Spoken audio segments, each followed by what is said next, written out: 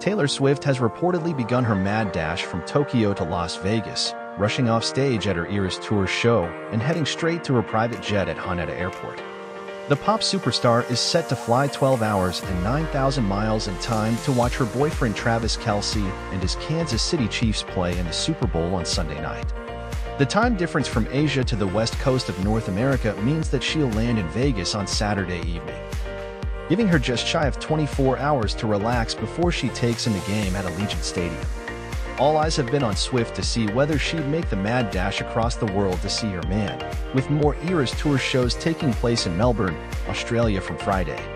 And now the journey has begun, with the Associated Press reporting that Swift stepped off stage at the Tokyo Dome on Saturday night and was rushed straight to her private jet at Haneda Airport.